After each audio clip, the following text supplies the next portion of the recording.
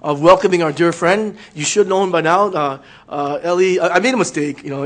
He's almost a doctor, but I think he's still working on his doctorate. He's so busy with there's a little mini bio there. He's busy with the ABTS, Arab Baptist Theological Seminary in Lebanon, but I believe he should be able to get it done. He said that he's on the path. He's almost finished his PhD, but also, as you know, he's a president of ABTS, and they don't do just theological training. They're involved with so much outreach in Lebanon, especially to the Syrian refugees. And we're very privileged to have him here. He's kind of swinging through North America. I think he does it about once a year, and there's a lot of churches he can go to. But and he's kind of, I think he's supposed to on your break, right? He's supposed to be taking a little break, but he's actually said he was willing to come, and on the way back, he's swinging through Toronto, and I grabbed him for our church. His wife, who's normally with him, comes to visit us, is at the Baptist Women's retreat or seminar in Quebec or Ottawa. So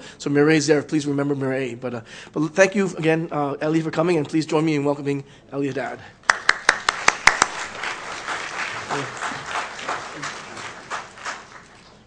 Thank you so much, Pastor Ted. And I promise that I'll finish that PhD soon. Yeah. It's great to be here again. It's great to be here during the theme of evangelism and mission. This is a theme that's very close to my heart, and this is a theme that's very close to God's heart. Actually, the theme of my PhD is cultivating missional ecclesiology for the local Baptist church in Lebanon. So a missional church, a sent-out church, is something that's I'm very much passionate about. And this is what Paul talks about in the passage that we heard this morning in 2 Corinthians 3. And right now in Canada, we find ourselves very close in terms of context to the context that they had in the first century church. Right now in Canada, it's very much post-Christendom. Christianity is no longer at the center. Christianity is on the edges. Christianity is at the margin. And our Canadian context is becoming a very difficult missional field, like it was in the first century. The first Christians, they knew that their message was new, and their message was transformative, and their message was revolutionary, and their message was threatening. And Jesus and also his disciples had prepared them from the beginning for life of hardship and life of persecution. But that did not deter them. That did not drive them away. That did not scare them. They knew that they were called to be witnesses and to make disciples of all the nations, no matter how difficult that turned out to be. And the New Testament scriptures that we have in front of us were written to equip them for that task, for that purpose. This is what Paul is doing in the passage that we read this morning, guiding the congregation in Corinth on what it means to be ambassadors of Christ in their world. As Paul is talking about his own role in apostolic vocation, it becomes clear that this is really a shared calling, not just for Paul, but for the Corinthians as well. He wants the Corinthians to share in his work and to continue his work in his absence. They have been called to Christ and experienced the wonders of the gospel so that they can now be ambassadors of Christ to Corinth, as Paul was to them. These Corinthian Christians needed to understand that they had been drawn to Christ so that Corinth, through them, could see and smell the good news of God's healing love. They were not to hide their light under a bushel. Rather, they were to live their lives before the watching Corinthians as a witness. That is, an evidence of the goodness and invitation of the gospel. So the Corinthians, they knew what Paul was talking about because they were themselves the result of his work. The very fact of their existence as a believing, witnessing church validates Paul's ministry. He reminds them that the gospel has transformed them into something new, made them into a letter to be read by everyone in Corinth. So God's Spirit has written the gospel on their hearts so that they can be known and read by all. And God's Spirit has written this gospel on our hearts so that we can be known and read by all. Through us, the world into which we are sent is going to experience the good news of God's transforming love. Here is a way of talking about our calling that has very great relevance for our task as the church today in what has become a difficult and challenging mission field. So the mission field is not just overseas. The mission field is not just when we get into a plane and go somewhere else. The mission field is right here where we live, where we work, where we minister, where we go to school.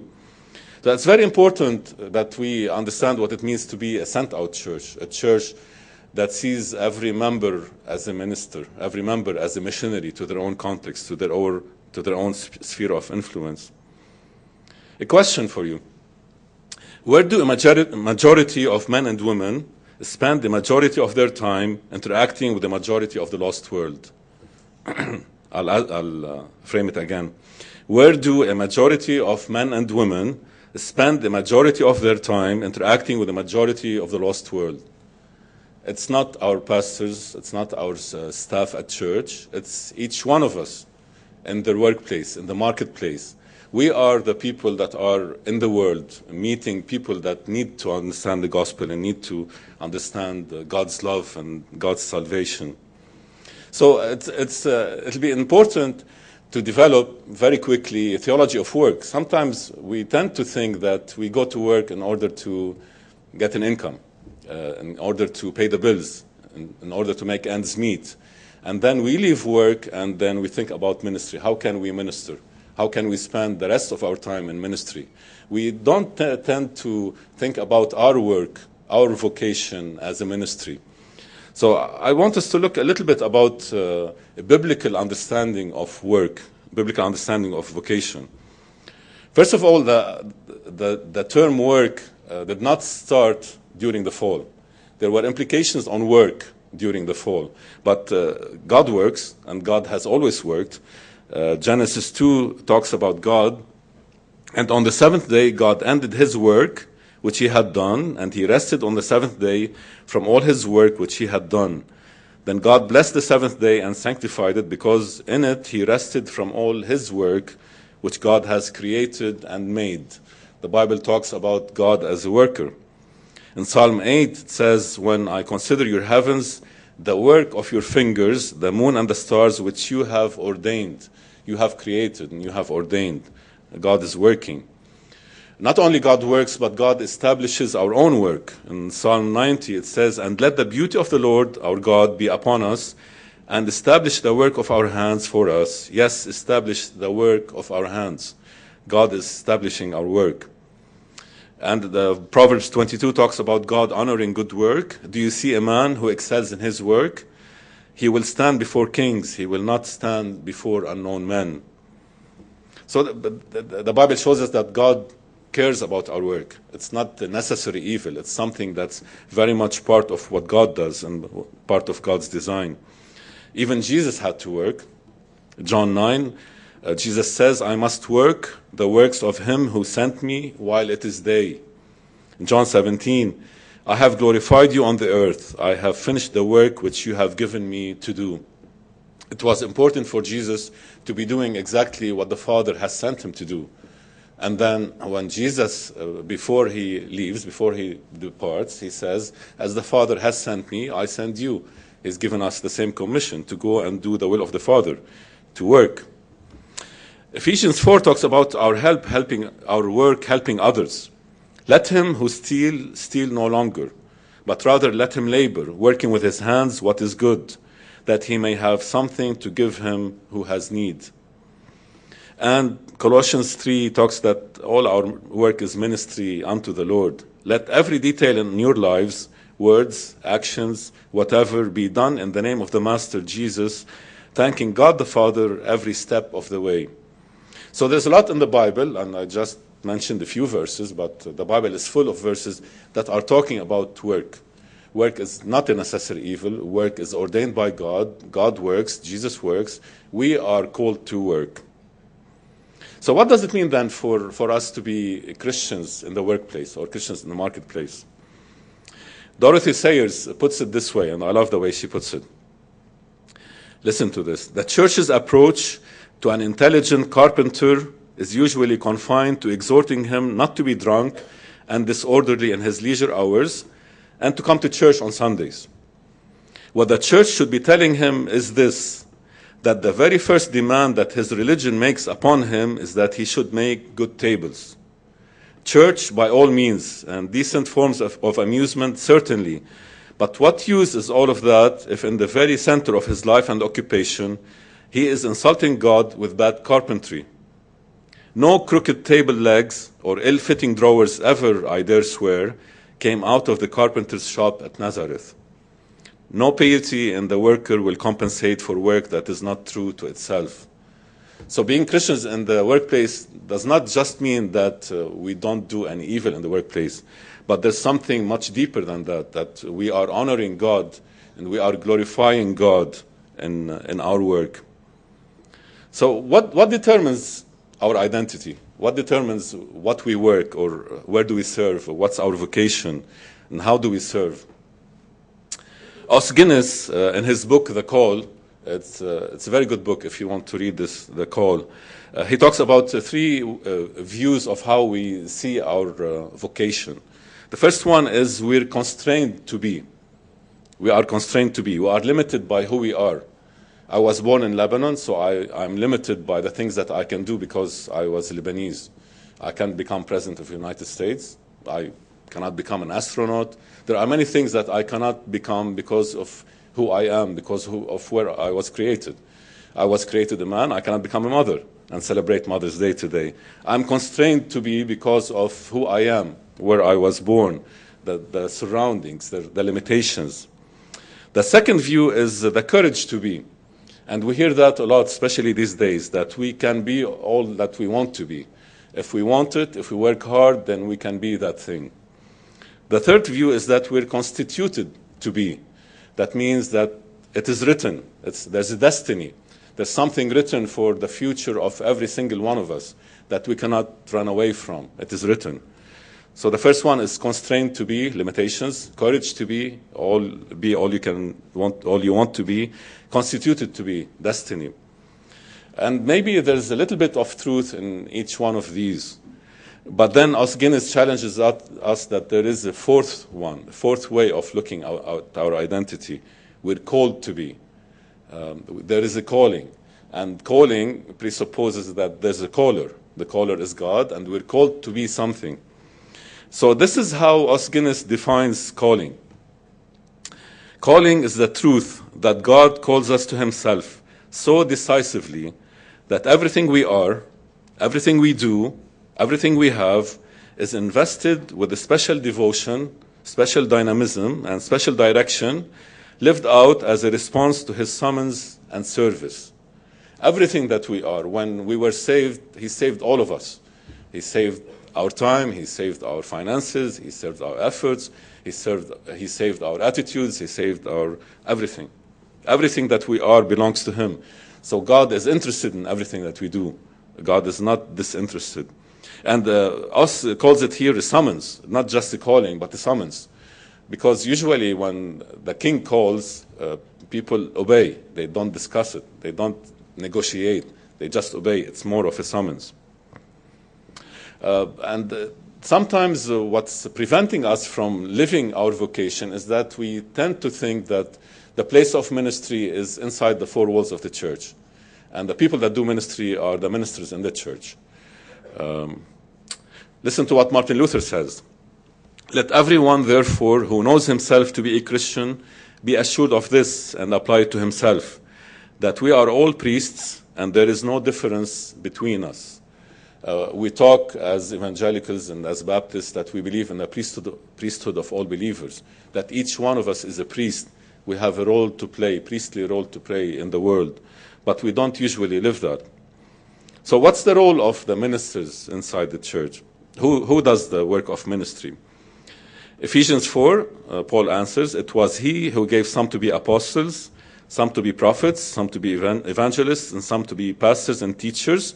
These are leadership gifts that God provides in the church to prepare God's people for works of service so that the body of Christ may be built up. So God has ordained, has called some to be leaders within the church so that they prepare, they equip the rest of us to do the work of service so that the body of Christ may be built up. It's the rest of us that are facing and that are meeting non-believers every day in our life, in our workplace, in our neighborhood, in the marketplace, everywhere we go. So we come to church to be equipped, we come to church to be coached, we come to church to worship, we come to church to have fellowship, and we go outside to serve. We go outside to where the mission field is. We go outside to do the work of service. We tend to see the work of ministry as the work of the professionals, the paid church staff or the paid ministers or the ordained or commissioned missionaries.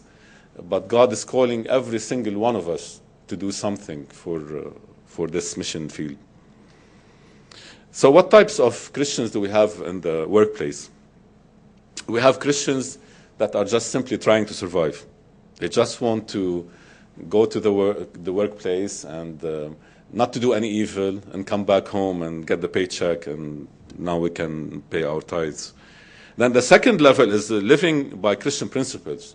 So it's those Christians that go to the workplace and wanting to live their Christian principles, wanting to be witnesses by the way they behave. Then there's a deeper level, those that live by the power of the Holy Spirit in the workplace. They go and they have that victory with them. They have the Holy Spirit, taking the Holy Spirit to the workplace. And then there's a deeper level, is that the Christians who go to the workplace knowing that they are called to transform their workplace for Christ.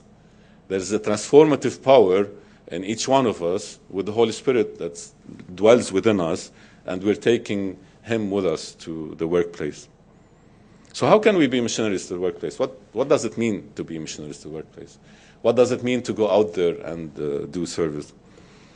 I lived here in Toronto 15 years, and I'll tell you a little bit my story. Not because it's normative, because it's my story, and I'm sure that each one of us can have their own story. I used to work in IT and management consulting. It's a very cutthroat field where there's a lot of competition. People will just step on each other to get where they need to be, and they work very hard.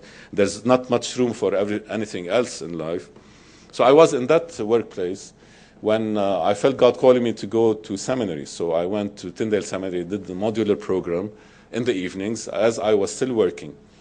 And fortunately, the way God had prepared it, it was very much a missional program. So it was not as much preparing leaders for church-based ministries. It was more preparing leaders on behalf of the church to be in the workplace, to be in the marketplace, and what does it mean for them. So some of the assignments that I had to do, I had to research my workplace. I had to understand the values that drive my workplace. And I had to understand my role. What does it mean for me to be missionary in my workplace? How can I be this transformative agent in my workplace? So I thought about it a lot. I prayed about it a lot. And God showed me a few things that I could do in my workplace to be an effective missionary on behalf of the church. So I'm going to mention them to you. I'm pretty sure that if you reflect on them and if you pray about it, God may show you a different list, maybe a more powerful list.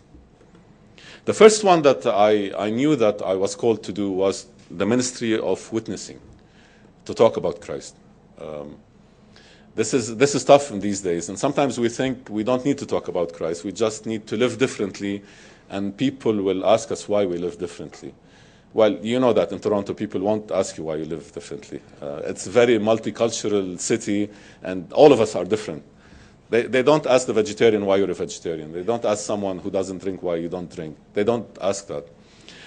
I know that in our workplaces, it's not that easy to be very vocal about Jesus. But we can always tell, we can always say, we can always share what's important in our lives. I used to be in consulting business. I used to go with a team to a client company and be there for 6 months, 1 year. And we get to be very close to one another. We get to know one another. So people cannot know me and know everything about me, know where I live, know where I come from, know what family I have, know what color I like, and not know how important Jesus is in my life. It's very easy to share about our own lives. No one will blame us for sharing about what's important in our lives. So the ministry of witnessing was something very important to me, as I felt God is showing me. The second one was ministry of excellence, doing everything as if to the Lord. I was in an environment where people cut corners. If no one is watching, we save money. We save time, that means we save money. We do things that we can get away with. We don't do the best that we can. And I understood that God wanted me to have this ministry of excellence, to do the best that I can do in everything that I do. Just like Dorothy Sayers was talking about the carpenter. The carpenter's first thing to do as a good Christian, as a good follower of Christ, is to be a good carpenter, not to be a lousy carpenter. The third one was ministry of integrity. Integrity is something that we have to live by in everything that we do, including our workplace. That means doing the same thing when people are watching or when people are not watching. Just have a life of integrity. Again, integrity in my life as a consultant, it was expected of us that when we're asked the question, to give the answer that will get more money for my company. It's not always the best answer for the client. And I knew that my role is to behave with integrity. I always gave the right answer for the client, the right answer that I believed was right for the client. Ministry of holding one's tongue. This comes from Dietrich Bonhoeffer, and I loved it. Holding one's tongue. There's a lot of gossip in the workplace, and there's a lot of complaining in the workplace, and people complain about everything and about other people, and there's always something that we're complaining about and gossiping about. So I knew that one of my ministries would be holding my tongue, not getting involved in that kind of behavior. Ministry of service, an environment where it's highly competitive, where no one helps anyone else. I had more experience than people coming into the workplace who are younger and less experienced. I knew that part of my role was to help them out, was to invest in them, help them grow in their career and their knowledge of the environment. And that's definitely very countercultural in my field. Ministry of counseling. I don't believe that I'm gifted as a counselor. That's not my field. But you know what? People knew that I had God in my life, and they viewed me as I had my act together. There is something foundational in my life that it's my backing. So when they wanted to go out and have fun and go for a drink and go out on town, they didn't come and talk to me. But you know what? When they had the problem in their lives, they came and talked to me. Every time there was a problem in someone's life in my workplace, the first person that they thought of was me. They would come and they would talk to me. And I saw that as God is giving me this ministry, this window into people's lives where I can speak God's love into their lives at their time of need. That was very important. Then the last one that I want to share with you, it was the last one that I came to understand. It was the last one that I discovered, which should be the most obvious one. Ministry of prayer. If I'm the only Christian in my workplace, if I don't pray for my colleagues, who's going to pray for them? If I'm the only Christian in my building where I live, if I don't pray for them, who's going to pray for them? If I'm the only Christian in my family, if I don't pray for them, who's going to pray for them? If I'm the only Christian in my school or in my class, if I don't pray for them, then who's going to pray for them? So that became very, very important for me. And to put it in effect, I started to just look around at my colleagues while I'm working. When I see someone, I'll just think about them and lift them up to God right there, right then. And that gave me a different kind of relationship with my colleagues. I viewed them differently. I cared for them differently because I'm praying for them. And that was a big deal for me. You know what? I've been back in Lebanon more than 8 years, and using social media, Facebook and LinkedIn, all of my colleagues from those counseling days, consulting days, they're finding me out. They're looking for me, and they're checking when you're in Toronto. Can we meet again? They know that they've met someone who has something bigger in his life than just himself. That's what it means to be a missionary in the workplace. It's taking God to the workplace. We're the agents of transformation. We're the agents of reconciliation. We're the agents of peace. We're the agents of the kingdom of God. We are the people that are taking the values of the kingdom to the workplace. If we don't live those values, no one else will. If we don't advocate for social practices and for justice in our workplace, who else is going to? it's easy not to care. If it doesn't affect me, it affects someone else, then it doesn't mean much to me. Well, we are the agents of the kingdom. If there are values for the kingdom that need to be advocated for, then it becomes our role to advocate for those. And that understanding has really changed my life, has really transformed my life. I know very well that what I'm called to do, whatever I am saved, I'm the Son of God, I'm follower of Christ, with my totality, with my holistic being, everything that I am. There is no compartmentalization in God's economy, with just one. I love the way one of the church fathers put it. He was talking about 4 levels of love. And then he talks about the first level of love, I love myself. That's the worst level of love. It's just very selfish. Then the second level of love is I love God for myself. I love God for my own purposes. I love God because He loves me. I love God because He blesses me. I love God because God saved me. And then there's the third level of God. I love God for His own sake, not for my own sake, but for His own sake. So I love myself for my own sake. I love God for my own sake. I love God for God's sake. I love God because of who He is. I love God because of His qualities, His character. I love God because God is lovable. And then the fourth level of love is I love no one and nothing except for God's sake. Meaning that everything I do, I love my wife because God wants me to love my wife. I'm faithful at work because God wants me to be faithful at work. I take care of my family because God wants me to take care of my family. Not compartmentalization. God is here and my work is here and my family is here and the rest of my life is here. Everything I do and everything I see is within the lens of God. I love God, and through God I do everything that God wants me to do.